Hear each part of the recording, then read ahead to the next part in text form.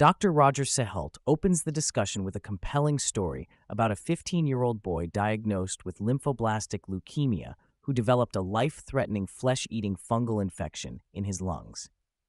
Despite aggressive antifungal treatments and even the removal of one lung, the boy's condition worsened, and doctors gave him only 2 days to live. His sole wish was to go outside and feel the sunlight. Remarkably, after being taken outdoors and exposed to natural sunlight and a specialized light device called the Firefly, his infection began to recede dramatically. Within days, his white blood cell count improved, oxygen requirements decreased, and a CT scan showed a 60 to 70% reduction in lung infection. This story profoundly impacted Dr. Seheult, highlighting the underestimated healing power of sunlight beyond just vitamin D production. This case exemplifies how sunlight exposure can have rapid and significant effects on the immune system and recovery, even in critically ill patients. It challenges the conventional hospital practice of keeping patients indoors and suggests that integrating natural light exposure into patient care could improve outcomes. Dr. Seheult advocates for hospitals to redesign spaces to allow patients easier access to sunlight, recalling historical hospital designs where beds could be wheeled onto verandas for fresh air and light. Dr. Seheult introduces a comprehensive framework he calls the 8 Pillars of Health, which he uses to guide his approach to longevity and well-being. These pillars include nutrition, exercise, water, air, sunlight, temperance, rest, and trust.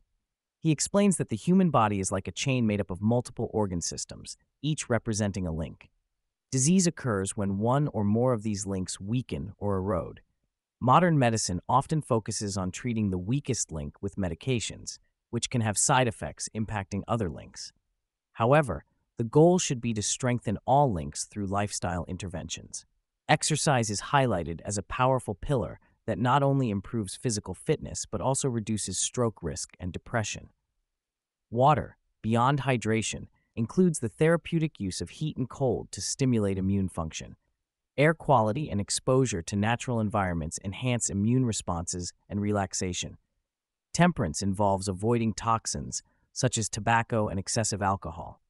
Rest, including quality sleep and periodic breaks from technology, is essential for recovery.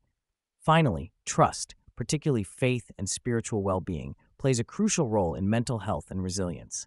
A major theme of the podcast is the multifaceted benefits of sunlight, which Dr. Seheult argues have been grossly underestimated. While vitamin D production is the most well-known benefit, sunlight also delivers infrared light that penetrates deeply into the body, up to about 8 centimeters, and stimulates mitochondrial function. This infrared radiation upregulates melatonin production within mitochondria, a powerful antioxidant that protects cells from oxidative stress, which is implicated in diseases like dementia, cardiovascular disease, and diabetes. Dr. Seheult stresses that vitamin D supplements alone cannot replicate the full benefits of sunlight. He explains that vitamin D levels often serve as a marker for sunlight exposure rather than being the sole therapeutic agent. People with higher vitamin D levels tend to be those who spend more time outdoors, receiving the full spectrum of sunlight, including infrared light.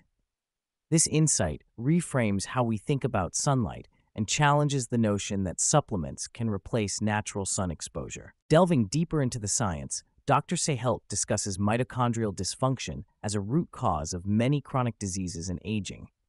Mitochondria, the powerhouses of cells, produce energy but also generate oxidative stress, which damages cells over time.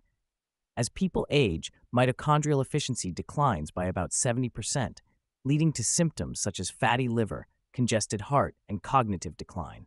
Sunlight's infrared radiation plays a critical role in maintaining mitochondrial health by stimulating melatonin production within mitochondria, which acts as a cooling system to reduce oxidative stress.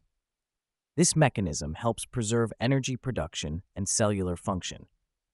The COVID-19 pandemic underscored the importance of mitochondrial health, as patients with chronic diseases linked to mitochondrial dysfunction were more vulnerable to severe illness. Dr. Seheult connects this to the virus's interference with cellular receptors involved in oxidative stress regulation, further emphasizing the protective role of sunlight. While vitamin D supplementation is beneficial, especially in populations at risk of deficiency, Dr. Seheult cautions that it is not a panacea. Clinical observations during the COVID-19 pandemic showed that although patients with higher vitamin D levels fared better, supplementing vitamin D in hospitalized patients did not significantly alter outcomes. This suggests that vitamin D levels are more indicative of overall sun exposure and health status rather than the direct cause of improved outcomes. He recommends supplementation primarily during times or in locations where sunlight exposure is insufficient, such as in winter months or in higher latitudes.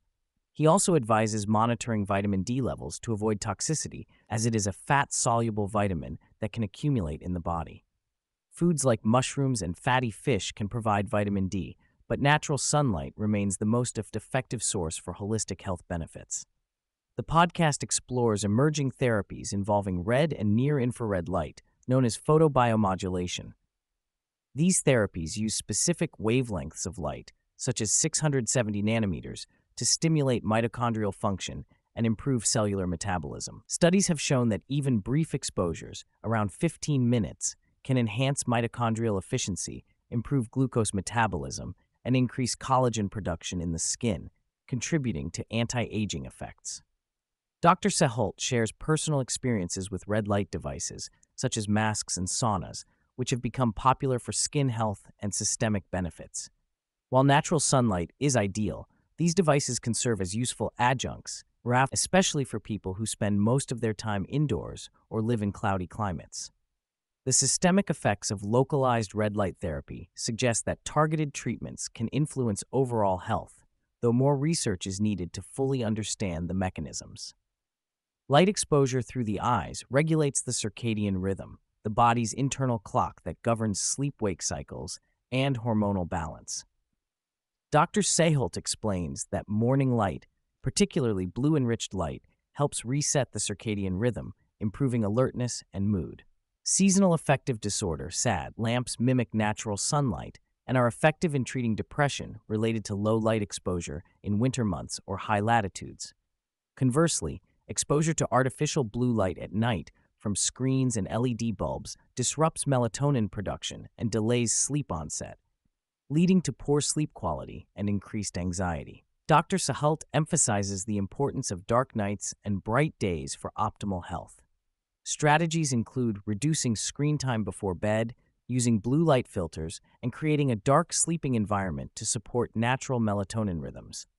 Water's role in health extends beyond hydration to include temperature-based therapies such as saunas and cold plunges. Dr. Seheult highlights the immune-boosting effects of heat exposure, which induces mild fevers that stimulate interferon production, a key antiviral molecule in the innate immune system. Finnish sauna studies show that frequent sauna use correlates with reduced cardiovascular mortality and improved immune resilience. Cold exposure following heat therapy causes vasoconstriction, which helps retain core body temperature and mobilizes white blood cells into circulation, enhancing immune surveillance. This hot-cold contrast therapy has been practiced for centuries and is supported by modern research as a way to strengthen the body's defenses and improve overall health. Dr. Seheult discusses the importance of fresh air and natural environments for health. Beyond oxygen and carbon dioxide balance, exposure to phytoncides, aromatic compounds released by trees and plants, has been shown to boost natural killer cell activity and reduce stress. Studies from Japan's Hinoki cypress forests demonstrate that even brief exposure to these natural compounds can enhance immune function and promote relaxation. Indoor environments often have poor air quality due to lack of ventilation and accumulation of carbon dioxide, which impairs cognitive function. Simple measures like opening windows, avoiding recirculated air, and incorporating plants indoors can improve air quality. Spending time outdoors in green spaces offers compounded benefits by combining fresh air, sunlight, exercise, and mental restoration. Temperance, or moderation, is a pillar that focuses on avoiding harmful substances that erode health.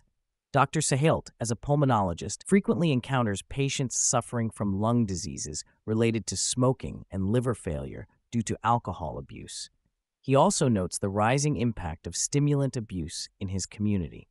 Avoiding toxins reduces the burden on organ systems and preserves the integrity of the body's links.